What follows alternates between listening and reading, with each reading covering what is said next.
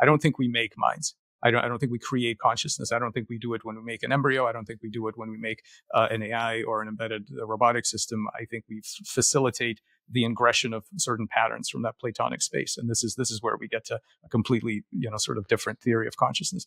I've heard you talk on podcasts that you're working on your own theory of consciousness. I know we're not going to get to all of it, but can I convince you to drop a few little hints or a few little tidbits of what your theory of consciousness really involves?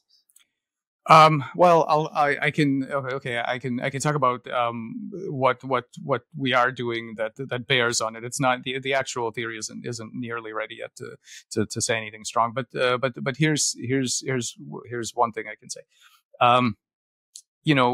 Both Anil and Peter and a lot of folks in the field, some of the most radical ones extend sort of down into insects and things like this, and then there's a community in the diverse intelligence field. There's a community that will go to plants and single cells. František Beluska and Pamela Line and so on will go to bacteria and single cell and plants. There's a great community working on plant intelligence and all that. I am sort of way more radical than this, because I don't actually think there's anything. If you want that spectrum to stop somewhere, you have to specify what the secret sauce is. What is the special thing? And I don't think it's the material. I don't think there's anything special about being proteinaceous. I don't think that it's the origin story. I don't think there's any magic in having derived from a random meanderings of mutation and selection. I don't think that's necessary for making minds. I think it's much more basic than that. And I catch flack from that community too by putting what they call machines on that same spectrum. So it's really quite disturbing. So my framework is disturbing on both ends. The sort of mechanist molecular biology folks say, well, this is really bad. You're bringing some sort of cognition into molecular events, things that should be the province of chemistry. And I say, but we've shown Pavlovian conditioning in molecular networks. Like it's the same, it's the same stuff. But anyway, but they want to keep it to chemistry. And then on the other end, you have people who, in the organicist tradition, who have said, look, we've for hundreds of years we've fought against the mechanization of life, the reduction of life to simple machines, and now you're putting these machines on the same spectrum as you're going to devalue basically the whole majesty of living minds. I think it's all a spectrum, and they're on the same spectrum, and here's why.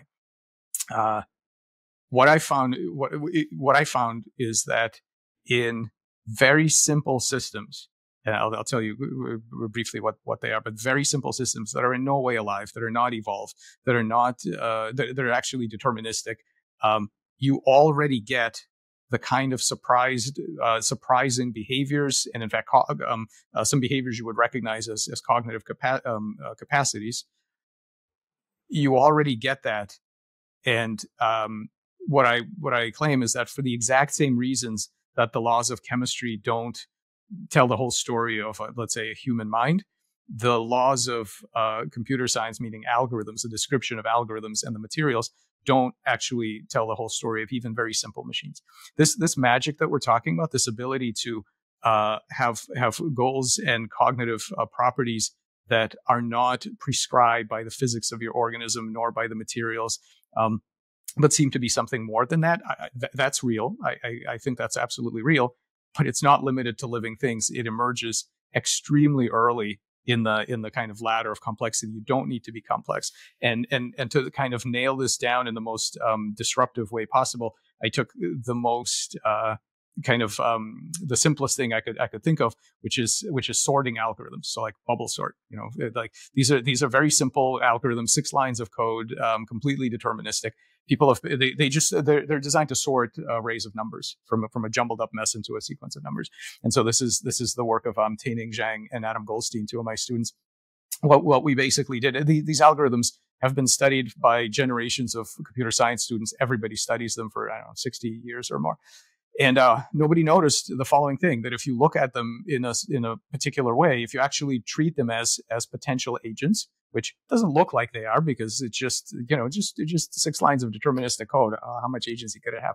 If you actually are willing to suspend your armchair beliefs about it and actually do experiments and actually see, well, what is this thing capable of? What you find out is that same algorithm, that exact same algorithm, it sorts numbers all right, but at the same time, it does some other stuff that is nowhere in the algorithm. And it has these little side quests, these weird little side quests that it does while it's doing that. And I think it's an extremely minimal model of what we see in life, which is, yeah, you're subject to the laws of physics and chemistry, and you can't do anything that is disallowed in the laws of physics and chemistry.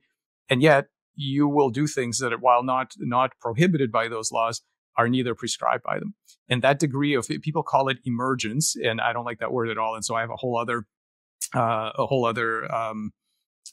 framework for thinking about them that's very Platonist, kind of like Platonist mathematics and so on. We can talk about that separately, which is then this is going to get to the theory of consciousness, because I don't think we make minds. I don't think we create consciousness. I don't think we do it when we make an embryo. I don't think we do it when we make an AI or an embedded robotic system. I think we facilitate the ingression of certain patterns from that Platonic space, and this is where we get to a completely sort of different theory of consciousness.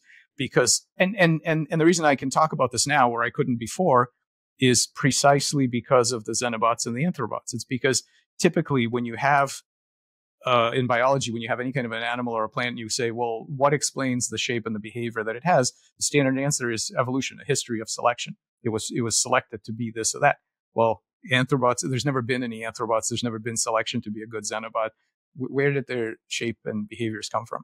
And that leads to a deep question of, where do mathematical truths come from? Where do forms come from? Things that are not dependent on the physical world, that you could change anything you wanted in the physical universe. You could not change the value of E or the shape of certain fractal structures or whatever. There's nothing you can do in the physical world to change that. So that eventually that gives you the flavor of what's going on. But the idea is that magic that we associate with cognition, with freedom, with open-endedness, it doesn't take life, it doesn't take cells, it doesn't take minds, or it doesn't take brains or neurons or anything like that. It is baked into the most simple elements of the universe. That is radical. I cannot wait until you have that fully packed into a book or a paper or something. I can't wait. If I could leave with one final question, Mike, it's been so much fun. I think I could talk to you for 1,000 hours and still not even be remotely bored. You're an incredible scientific speaker and just mind, and it's a privilege to be able to talk to you. I appreciate it very much. Thank you. Is there any part of the scientific work that you've done that you're scared of?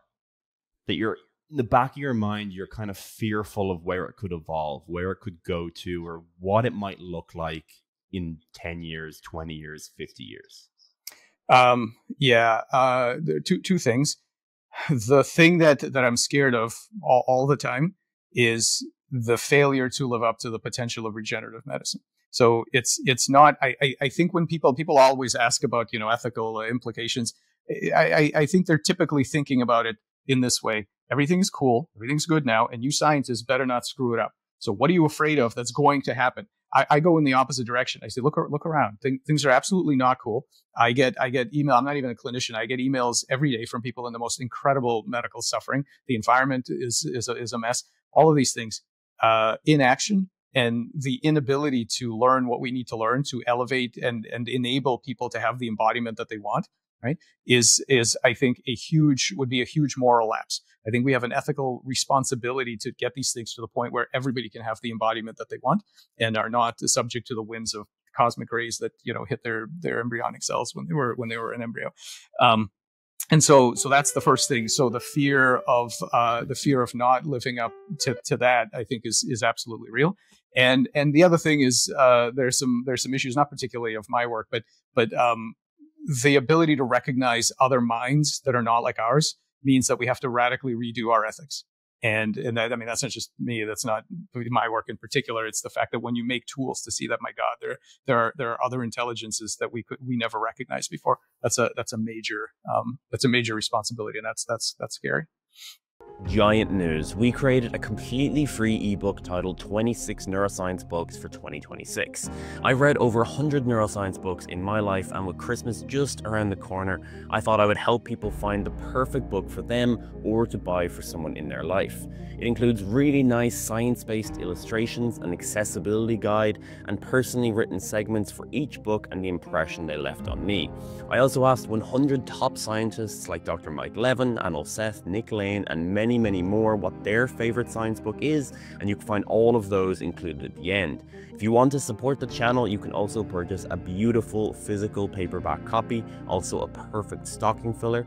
We put a lot of effort into our first Giant Shoulder product, and we cannot wait to hear your thoughts. Check it out in the link below. Again, it's completely free.